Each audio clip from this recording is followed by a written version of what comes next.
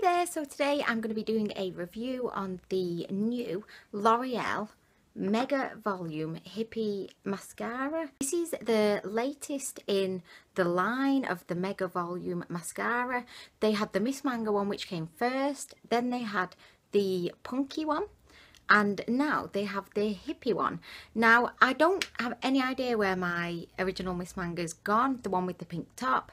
It's disappeared. I have no idea. I did have it and now it's gone. Now that Miss Manga, I think I know exactly where it is. It's in the car. Original Miss Manga was actually my favourite mascara for quite some time because I loved the way it just like made my lashes kind of flirt out at the ends, and it just gave you a really nice open eye kind of look. I did have a few problems with the wand though. It wasn't the easiest application. It could get kind of messy.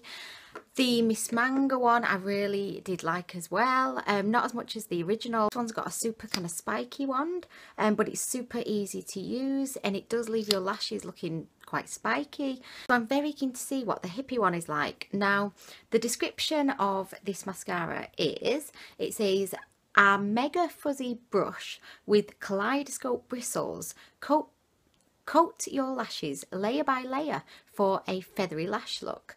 The Mega Impact formula instantly volumizes and thickens the look of your lashes for a festival ready look.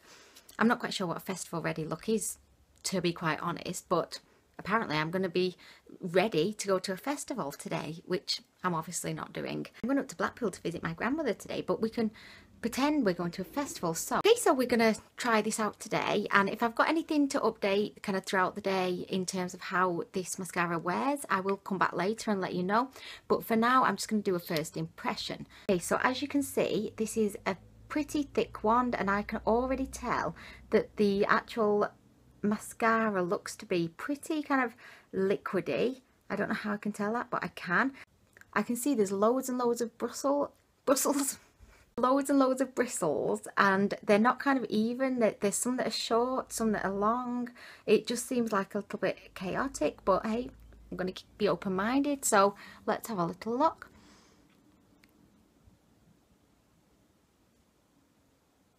Wow, this one does seem to be really quite big, and we've got this issue with the actual product kind of congregating at the very tip of the wand, which always makes for quite a tricky application. So here goes. I always find that mascaras are harder to apply just after you've bought them when they're new, because the formula's a lot wetter. Okay, so here goes. I'm putting it on. Okay, I'm not wowed so far. Not wowed at this point, but I'm going to be open-minded. Okay, oh, it's a little bit all over the place. I mean, it is kind of, you can see, it definitely is kind of fluttery. I'm going to do the other eye. Let's have a little look. Let's have a little look here. Okay, so it's not really that difficult to apply. I find that if you use the tip to kind of just separate the lashes, that seems to be the easiest way to do it. If you hold the brush kind of vertically as opposed to horizontally, that definitely does make life easier.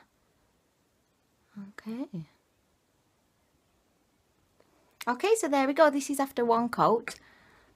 By the way, I love L'Oreal mascaras. The telescopic range are just my favourite range. I love drugstore mascaras. They're like my best.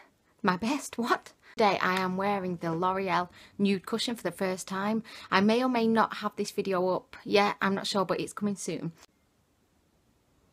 Okay, so there we go. I'm just going to go away and apply another layer just so, you know, I can weigh this up. And I'm going to do my bottom lashes, which I'm dreading doing with this massive brush. But I'll be back in a minute. So here goes. I put 2 coats on in total. It was actually not as difficult as I thought to do the bottom lashes, and I'm kind of liking it. It's a little bit chaotic.